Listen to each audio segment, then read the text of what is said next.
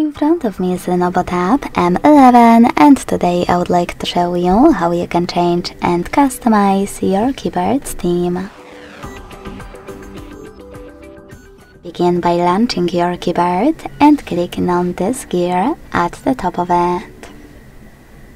Then hit Theme section and scroll all the way down to see all available ones. You can even click on Show More at the bottom right corners.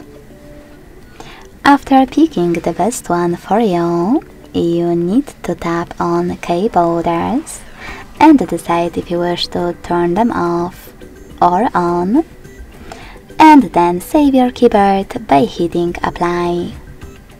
So when I go back, as you can see, theme of mine has changed.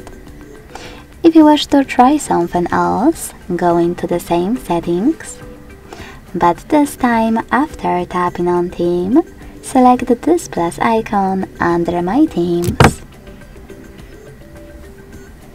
Now tap on the photo that you wish to apply as your keyboard's background.